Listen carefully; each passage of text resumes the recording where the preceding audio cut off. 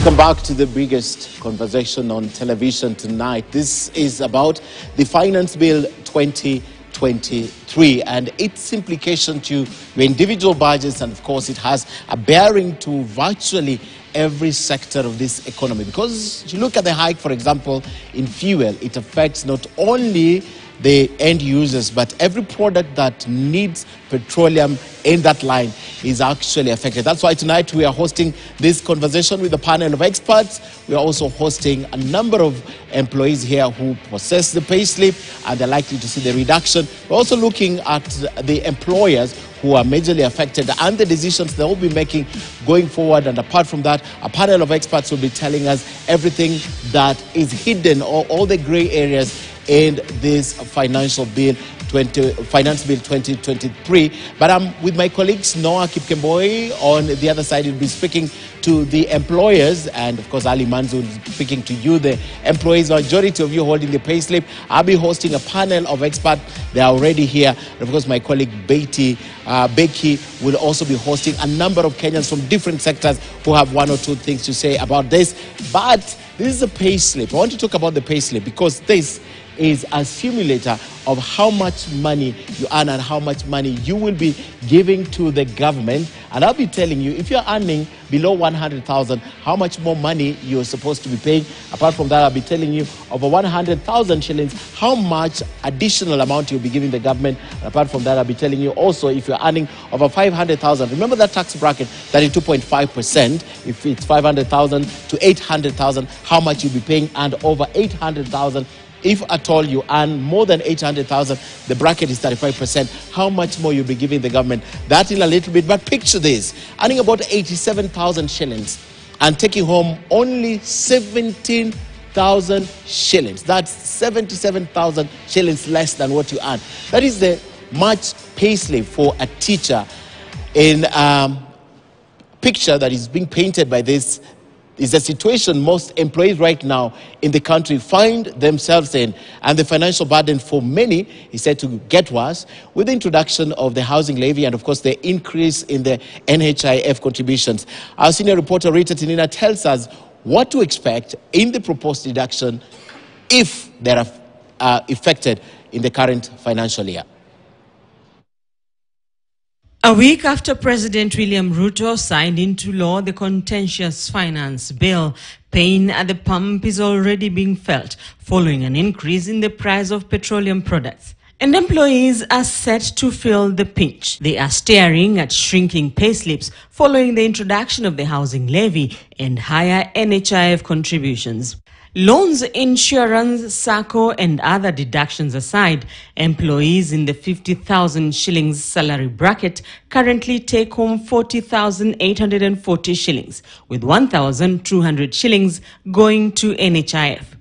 Now the payslip will have a new entry, the housing levy. Employers and employees are obligated to contribute 1.5% of the employee's basic salary, meaning employees will pay 750 shillings to the housing levy and contribute 1,375 to the NHIF, leaving a net pay of 40,166 shillings.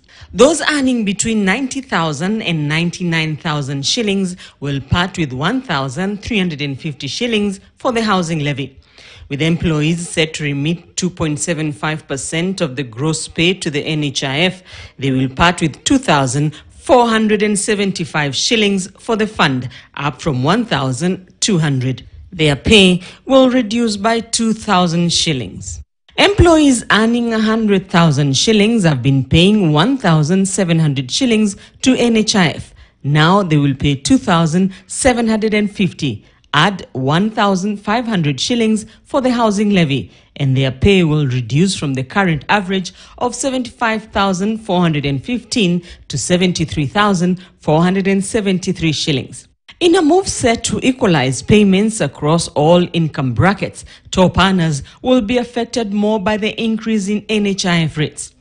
Those earning above 500,000 shillings will pay 14,000 shillings for NHIF, up from 1,700 shillings. They will part with 7,650 shillings towards the housing levy. Their payslip will be less 15,863 shillings. Employees in the 801,000 shillings and above salary bracket will pay 12,450 shillings towards the housing levy and 22,825 shillings to NHIF. New deductions bringing their net pay to 551,000, down from 586,000 shillings. The new deductions will worsen the financial burden on employees. But even before the proposed deductions are effected, employees are dealing with near negative figures on their payslips. This is an actual payslip for a teacher for the month of March this year. The teacher has 87,943 shillings in total earnings. With Provident Fund deductions, 2 commercial loans amounting to 45,000 shillings, contributions to Mwalimu Sacco and the Teachers Union Kupet, 17,552 shillings towards pay as you earn, and 1,500 shillings for the NHIF, the teacher is left with 17,000 shillings to take home. That will change with an additional deduction of 1,305 shillings for the housing levy. The payslip paints the true picture of the financial struggles employees on the ground are dealing with, even before another burden is added through the proposed deductions. Rita Tinina, KTN News. All right, now that's a sample payslip of a teacher. I mean, from 87,000 shillings, you're taking home 17,000 shillings. I know there are loans in there, there are other commitments, but look at the tax. I want to show you just a few examples. And I'll start with the most basic of it, which is 1,500 going to the housing levy as a basic. So if you're earning 100,000 shillings, 1,500 shillings of the housing levy, and the proposed NHIF, remember, it's not yet been effected, is about 2,750 as a basic 1,500. Your deduction will be about 2,000. Your additional expenditure on your payslip will be about 2,112. That's the additional money that you'll be spending. But that's if you're earning 100,000 shillings and below, about 2,112 is the basic. Look at the person earning above 100,000. So we took a sample of about 300,000. The proposed housing levy at that percentage goes to 4,500, and the NHIF, if implemented, it will be about 8,250. The additional is 8,717.5 additional amount of money that is leaving your payslip. So I want to try this. I want to increase this amount because this is above 100,000 shillings. So let's assume that you earn about 400,000. Let's say considerably how much increases. Now it goes significantly to 12,105. If you're earning 400,000 shillings, look at the housing fund. Housing levy goes to 6,000, and of course NHIF, the proposed amount, takes it to 11, increasing this significantly. If you add that, because this is an increase in your payslip, about 12,150. And still, just to sample this, I want to show you something else. Let's assume here you're earning 450,000. Let's see how much of an increase. It goes to 15,992. That's if you're earning 400, and actually this is 4 million, so this is a little bit more. Let me just work on my figure accurately again and say here, if you are earning 450,000, what it brings you is that 13,798. That is the increase on your payslip. NHIF goes to 12,375. Housing levy goes to 6,750. Let's look at the other scenario now. The person who's earning over 500,000 shillings. I worked with 700. They increased 10,500 housing levy and 19,250 on the proposed NHIF. But let's just do our case scenario here that you're earning 800,000 shillings, because that's where I'm headed next to this, and I'll tell you why. So if you're earning, let me just put it below 750,000 shillings, 750,000 shillings. Now, if you're earning that, this is how much you are going to pay, 29,903. But I know you want to know, because this bracket of 35%, the increase, if you're earning 800,000 and above, what will we get? So over 800,000. First, I worked with 830,000. Housing levy is 12,450, while NHIF is 22,825, significantly raising the amount of money going out of your payslip by 34,994, rounded off to 35,000 additional amount of money that you'll be taking out there if you're earning more than 800,000 shillings. So let's work with the flat figure before I conclude this. I look at Joanne is telling me to pick a number here. Joanne, how much money do you earn? I want me to work on here. So let me see. Joanne's salary. Joanne is our director downstairs. So she earns about 1 million shillings. Let's see how much she earns and how much more she will be giving to the government, right? They put it more. That's 100,000. So let me add her that. So this is how much more money Joanne will be spending in terms of getting money out of her payslip. The housing levy goes to 15,000 for her. NHIF, a flat rate 1,700, but goes to 27,500, and she will be coughing an additional 49,126. For anyone earning 1 million shillings and above, that is precisely how much money they'll be spending more, 49,126, which is, by the way, the most of it. So I want to show you something else here tonight, because the Economic Survey 2023, we picked a few of them that have of interest to you. So first, I'll begin with the housing levy before my panel can weigh in. I'll try to explain. The total number of people employed in Kenya currently is 2,940,000. Let's round it off to 2,900,000. The private sector is the biggest employer in this country, taking 2 million. Government employs the 940, which is the balance, and total wage bill in the country is 2.4 trillion against the budget of 3.6 trillion. Look at what happens, because I'm still dealing with the housing levy and from the economic survey. So the proposed housing levy is 3%. 1.5% you who owns the payslip, and the person who pays you, the employer, who, by the way, are in the building tonight. They'll be telling us this will pay 1.5%. Total goes to 3%. Now, out of the 3%, the employer will be spending 36 billion. That's the 1.5 times the number of people that are totally employed, both government and the private sector. So we multiply that with the 2.4 trillion, which is a total amount of money in the wage bill. Let me explain that further, because the private sector takes the majority of the wage bill. How much? 1.8 trillion. So you ask yourself, where is the other 600 billion? Now, this is the government expenditure. That is how much money the government holds, 600 billion shillings.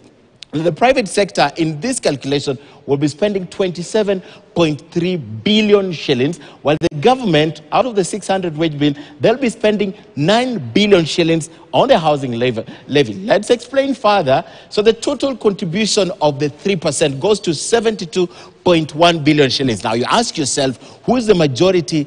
Who's spending more money? You guessed it right. They have the most employees. They employ the most. 2 million people, and that goes to the private sector. How much will they be paying? 54.59%. That is of the that is 1.8 trillion. And of course, the government, as I said earlier, is 600 billion, and they'll be paying much less. Now, you understand how this will work out, and the 72 billion shillings. Who will be spending most of it? Who will be contributing most? The private sector, the biggest employee. Out of the 2.4, they employ 1.8 million people, right? So the other costs that have gone up, we picked the VAT on petroleum products, 8% to 16%. I took an example of Nairobi tonight. So I'm telling you the increase based on EPRA's reviews the other day. That's last week on Friday. 13 shillings goes to 195. Kerosene, 12 shillings goes to 179 at 67, while kerosene, that's diesel kerosene, goes to 173 with the additional 11 shillings from EPRA. Away from that, far-flung areas, you expect they'll be paying more. So you're looking at Eluak, you're looking at Moyale, they'll be paying more than 200 shillings if this goes through. You remember it's already suspended 8 to 16%. So let's talk about the corporate tax. If you have a company that gives you about 25 million shillings and above every year, you expect to be paying 30% corporate tax from 1%. That's pretty high, but that's where it's been based. And of course, as a result of the corporate tax, and the employers are here, and Noah Kipkemboi will be talking about this, they definitely must face financial challenges, and they have very few options to do when it comes now to the challenges that are possessed by the current bill, current act, that's the Finance Bill 2023. So what are their options? They will obviously be calling for downsizing. Noah Kipkemboi will be talking to them.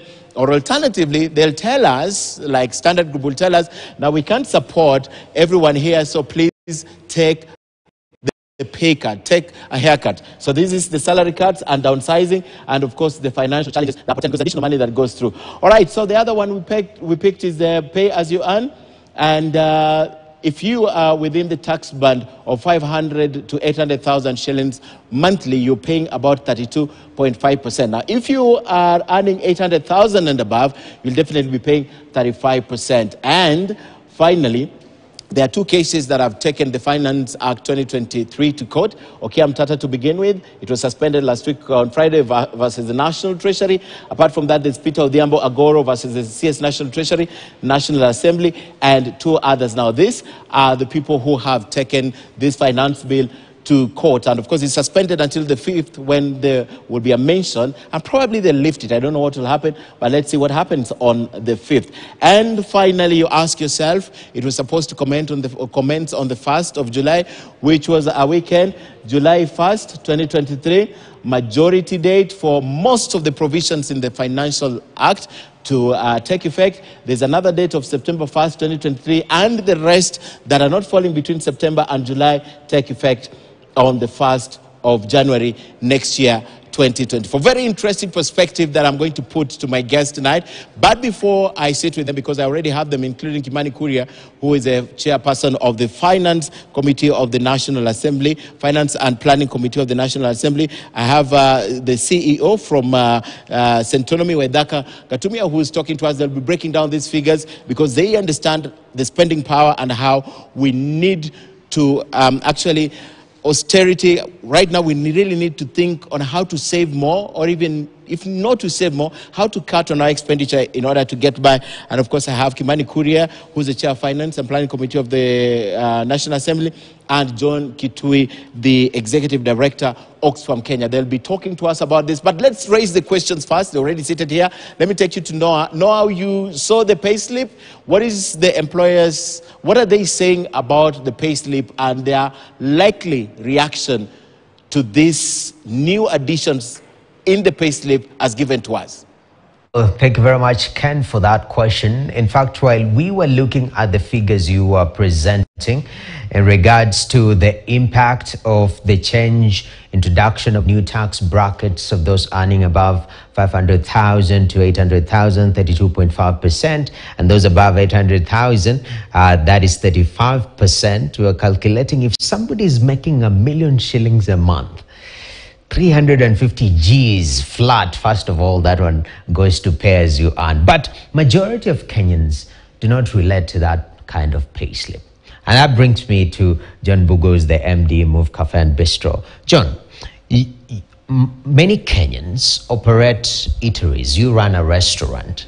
And these are the jobs, you know, when the president talks about majority of Kenyans Kama hustlers. He calls them the bottom of the pyramid, bottom-up economy. These are the kind of the jobs that we have in our economy. So give me a practical example in regards to an average earning for your employee. How much do they make a month? And now with the introduction of some of these levies, for example, housing levy, how are they taking that hit? Yeah, I think obviously we are big, like I said earlier, we are a big employer, right? But of course the income within our industry is obviously not that high. So for example, if a waiter is earning on average around 15K per month, as we were doing our little calculations just now, you can see suddenly when they would take home around 12K, now they're taking home around 11,000. Now, that difference of that 1,000 makes such a big difference in someone's life, especially today in this economy, right? Because that could be their bus fare, that could be the medicine for their kids. So there's on top of the obvious financial burden that this bill is putting on our staff. I'm also looking at the psychological impact. You know, I'm looking at how I'm seeing already how the staff are demotivated in a way, because as an employer, yes, I feel you. I'm going through the same thing. I would like to support you. I'd like to help you, but how? I know that's quite a concern. And coming to you, Stephen, because as a Federation of Kenya Employers, there's been push when inflation is getting higher by the day. It tends to erode some of the gains. So if you're making 15,000 6 years ago compared to now, definitely it doesn't have the same impact. For you as employers, looking at that pay slip now, is there a probability or consideration of I will care for my employees and sort of raise something small on top for them so that they can be able to, weather this storm? Is that a consideration? You have to ask yourself, where is the employer getting this money? Care is one thing, you really feel for what the employee is going through, but you're still going through the same thing. Because if you look at the finance bill, if you take, let's say, the VAT on petroleum, it's still hitting you as an employer, and many other provisions that requires you also as an employer to contribute. So when we talk about salary increment, the first thing we should think about is affordability and how sustainable is it, because salary increment is a sticky kind of expenditure. Once you increase somebody's salary, you cannot reverse on it. There are ILO conventions and labor laws that govern how the salary movements are and adjustments. And so what situation are we in? There's only one way to come out of this. Can we work on our productivity as a country? Increase our productivity to a level where then we can be able to increase our pay. Okay. Because if that doesn't increase, then you're in a situation where you'll have very unhappy employees, their morale will be low, and you have also an employer who is really stressed, thinking of, wait a minute, should I just close this business, or what do I need to do? Definitely. And so we are all in this, and as the Federation, there is something that we stand for. We stand for social dialogue, that then in the situation we are in today, the employers, the workers, and the government need to engage each other and find mechanisms that will improve our productivity and mechanisms that will improve our products' access to more better, high-quality markets. Okay. Because if that happens, then you start seeing the movement of the income for the people. Definitely. Without that... But the SI unit of productivity, Mbugua, is the single businesses, if we can work on that. And I'm looking at your single restaurant.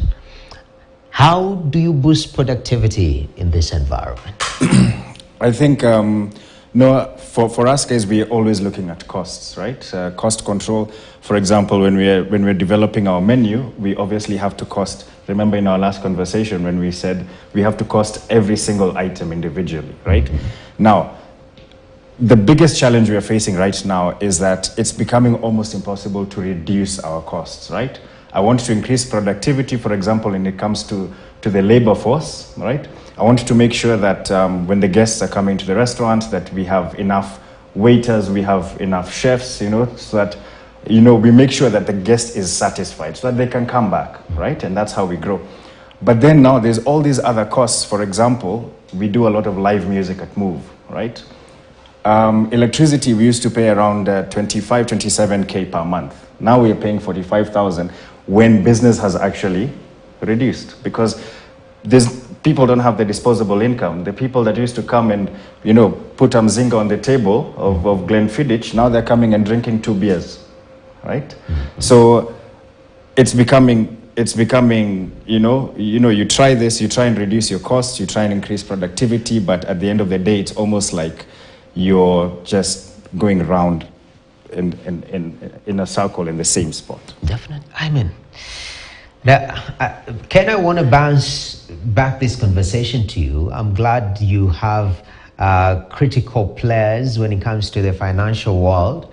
And employers here are saying it's sort of they're chasing their own tail.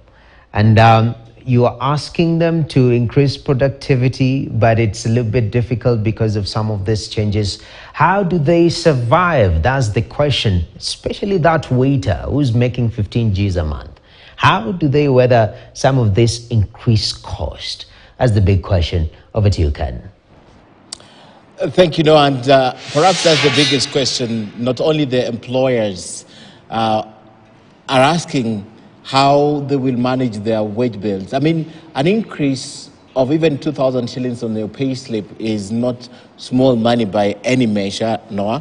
And it's an important question because everyone is asking, including us, how are you going to get by? And of course, the measures that institutions such as the Standard Group, for example, that employs a lot of people is going to do in order to manage this, because it's an additional amount of money out of pay slip, which means if they have to cushion us with the current high cost of living and inflation, they need to give us a little bit more money. But remember, Noah, our salaries have refuse to grow. They are the only stunted individuals, if I may give them character. So our salaries are the only individuals who have refused to go. However, there are people who are smiling. Remember the other day when the president spoke, because there are people who had their salaries increased by between 7 and 10%. So a bit lucky because they're going to be cushioned. What about the rest, the majority? But to bring this conversation, I'm here with a panel of experts. I'll be speaking to them. Kimani Kuria is here. He's gotten to speak to us. I mean, they were in charge of this from the beginning. And before I speak to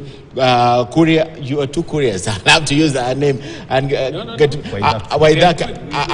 I'll have to use other names. Let me get this out of the way, Mheshimiwa, because there are sections of this act that were supposed to take effect on the 1st of July, and they are the majority. Second ones in September, and the other ones next year. What has happened to these sections? Are they being implemented? What happens essentially? Because people are saying the courts have put a break to it temporarily. In 2 days they'll be handling it. But what happens to those sections? First of all, it's very sad what the courts have decided to do, because the process that stopped the implementation of the Finance Act of 2023, we had the same team seek these orders actually 3 times, all of which were denied. So it's quite interesting how at the very tail end, after the bill has been enacted or been assigned by the president, those orders are actually granted, because orders were sought to stop debate on the bill. Orders were sought to stop any the forwarding of the bill to the president for accent. They were sought, they were denied. So we had very different sorts of orders being set to just stop the process, to stop debate on the process, to stop voting on the process, to vote the assent of the bill by His Excellency the President, which were all not granted by the court. So it's actually quite interesting how somebody was able to get those orders at the tail end after just presidential assent. It was assent to the president, because the same grounds were denied by 3 consecutive. Because it was premature. The bill had not become law, so it was not possible to stop a process that had not concluded. I think that was. And the players didn't know that. They knew that. So we see a deliberate.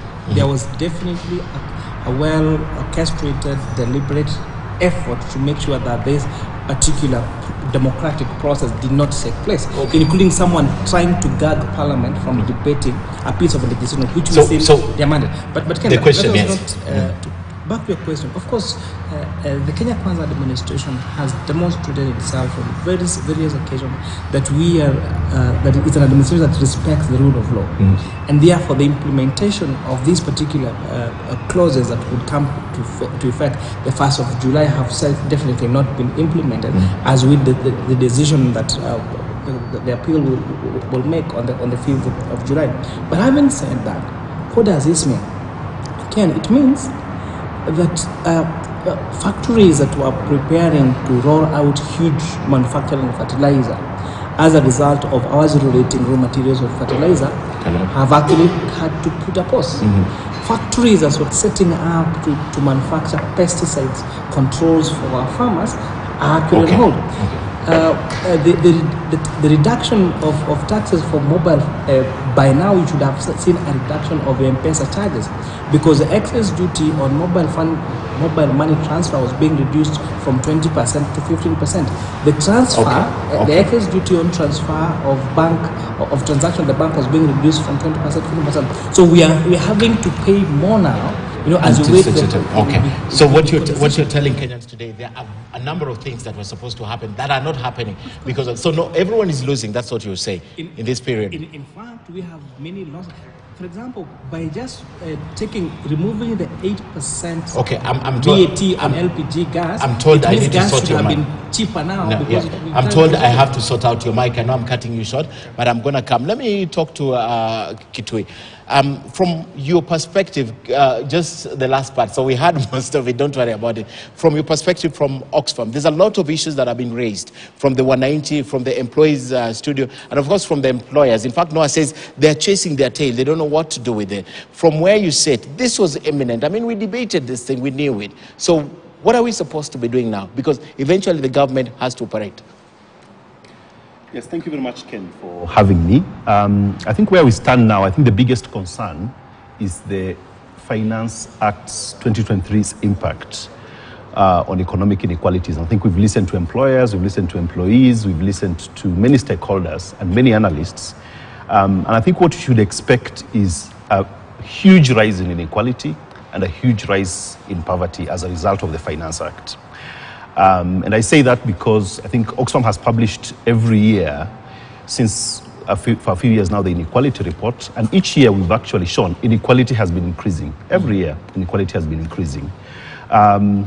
These years, the inequality report that we published in February showed that actually for the first time in 25 years, inequality had risen because of both extreme poverty deepening, but also the extremely rich becoming extremely richer. Okay. So the fact that the Finance Act has increased the regressiveness of the tax regime, in the sense that people who actually are bearing the biggest burden of paying the taxes will be the people who are employed, and the rich actually will get away with a lot of the taxes. Forget about the rich from a payslip perspective. It's just the people who are wealthy to that effect.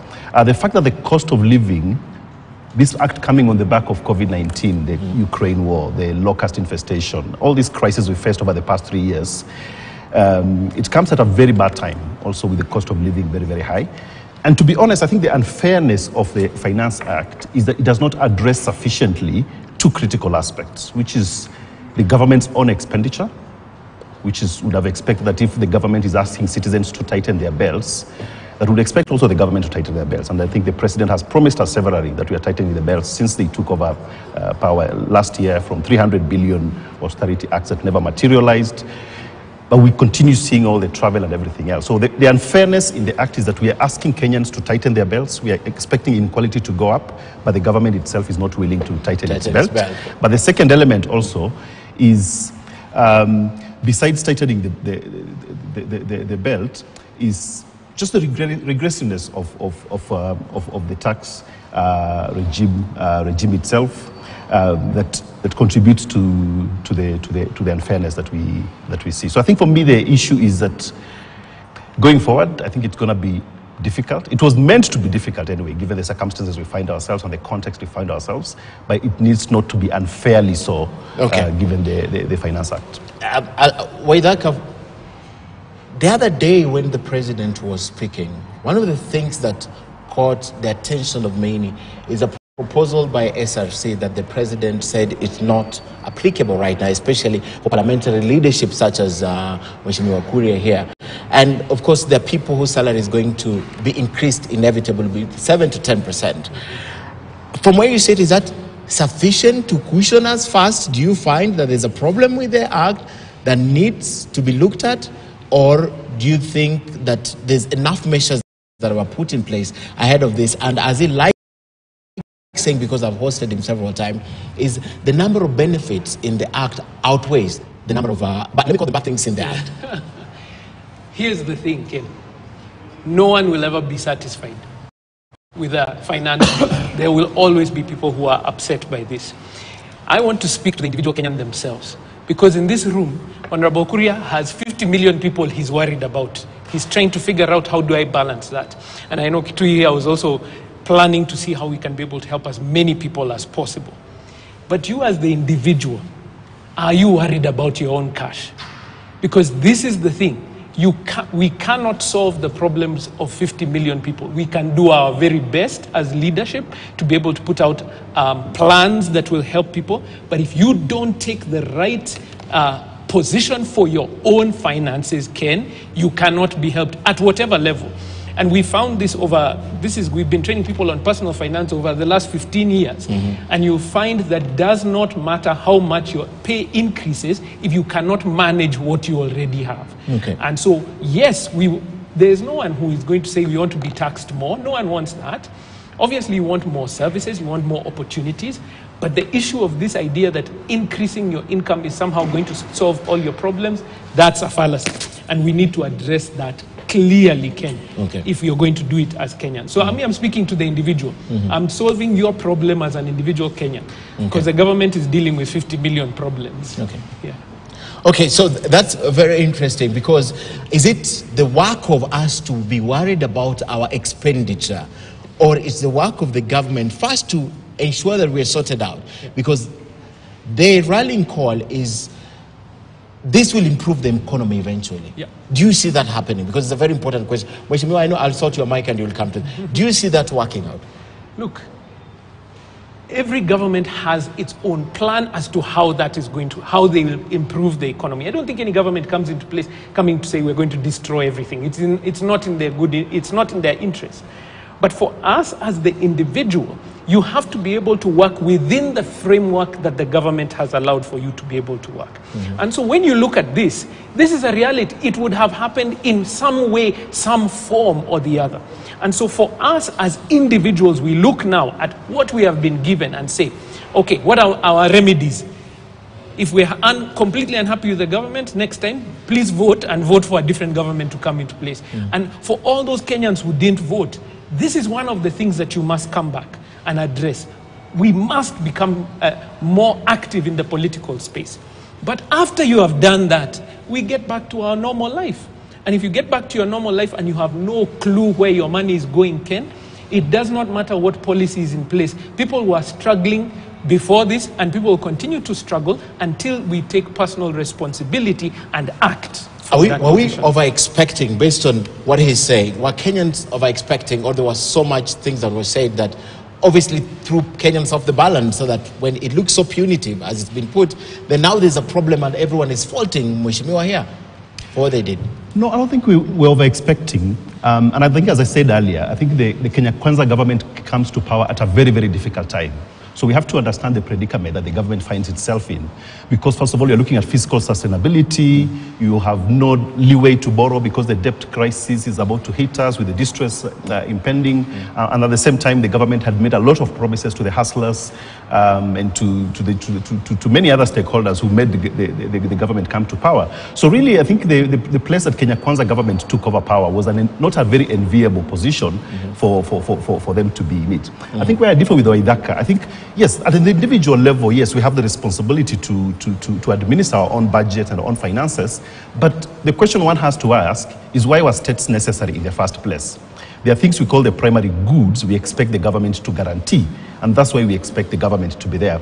And so I think the expectations for citizens was, yes, the things were going to be tough, given the circumstances we are in, but can we be in it together? And as I said earlier, I think the feeling of the Kenyan is that we are not in this together. People expected we would have to tighten our belts because we had borrowed ourselves to a place where we could not borrow anymore. And I think next year, once the Eurobond 2 billion comes due, I think we potentially face a debt distress. People appreciated that. Looking at the crisis that had brought us to this end, people had expected that. But I think, as I say, the unfairness in this is that the government is not even serious about fighting corruption in the first place, and the leakages and the financial illicit flows. Kenyans are okay paying taxes because every Kenyan understands paying taxes and paying higher taxes is necessary for the government to guarantee the primary goods that we expect the state to do: security, education, infrastructure, environment, health, and the likes. An enabling environment for us as citizens to do what Waithaka is doing, to raise resources and manage ourselves. But I think for me, the critical aspect that has not been addressed is the unfairness in the Finance Act. The government expects us to tighten our belts, expects citizens to tighten our belts, but at the same time, it continues to spend in what one would call a very wasteful way. But also it fails to deal with corruption and the leakages and the theft and the illicit financial flows that deny the government resources in a very, very concrete way that we as Kenyans can actually stand in solidarity with the Kenya Kwanza government and say, yes, we know times are tough, we know you have to raise taxes, but we appreciate that you've made an effort to cut down on your expenditure, to deal with corruption within government, and to make sure that this austerity are not just for citizens, but also on the side of government. I have a minute to the break, but I have to give you a right of response. So either I take the break and come back, I give you more time, or you say something in 1 minute, then we take a break. You know, Ken, I'll take a minute because at this rate I'm not sure whether my mic will be your mic is now fine. not be working again. Your mic is now fine. After this. You know what is really baffling about this entire conversation is that the president signed actually 3 pieces of law at the same time. There was the Division of Revenue Bill that says how much is going to the counties and how much is going to the national government. There was the Appropriations Act. The Appropriations Act is what now puts the estimates into law, saying these are going to be our expenditures for financial year 23-24. And now the Finance Act that now finances the expenditures that they approved. Remember, the estimates or the budget estimates were actually subject to public participation. We had a national conversation. We had, in fact, unlike the finance bill that we carried our public participation in Nairobi, the law actually requires the Committee of Budget and Appropriations to do county meetings. So they sampled, I think it's 5 different counties, and they held county hall meetings for public participation on what would be the budget for financial year 23-24. So and remember the estimates actually came before the finance bill. So if we have agreed as a country that you're going to have a 3.7 trillion shillings budget, then you would expect us to have a conversation of how we're going to finance it. But now we are willing and we are happy to approve. Actually, if you check the report on the Budget and Appropriations Committee about the proposed expenditures, we had proposals for more. We had a whole, what you call, wish lists. So we're saying, fine, we appreciate that the estimates is up to 3.7 trillion, but these are our wish list. This is how much we wish to spend more. How do we finance it? So we say, fine, for us to finance this particular budget, these are the revenue sharing measures. Why aren't we having a conversation about that budget that Kenyans told us they wanted? In those public participation meetings. I know I have to cut you short. When we come back, I'm going to begin with you because there's been a lot of people listening. We have a whole panel of Kenyans from different sectors listening here with my colleague Becky on the other side. Noah Kipkemboi will also be speaking to the employers now to tell us exactly what this means that he's saying. And of course, Ali Manzu is with the employees, the payslip holders. They're going to be speaking to us when we come back. But first, let's take a short break. We're back with the panel here.